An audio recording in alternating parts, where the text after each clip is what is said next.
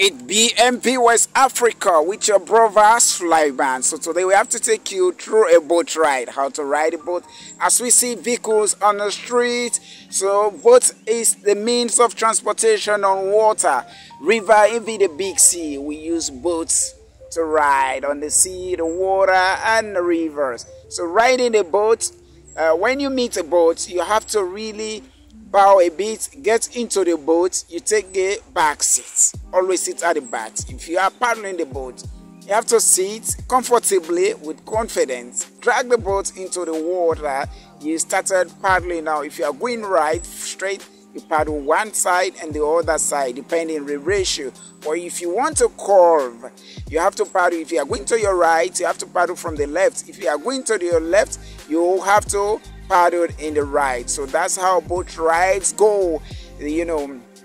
Riding the boats are very important for everyone, because maybe you want to travel by the sea as you are always traveling by land. So it's good to have confidence, and if boat is very strong, don't be afraid to sit in that boat. Okay, so that's how boat ride goes. When you are going straight forward, you have to paddle one side and the other side, depending on the ratio, like I said. But if you want to curve, you have to paddle in the opposite. Left, then you paddle from the right. If you are going in the right, you paddle from the left.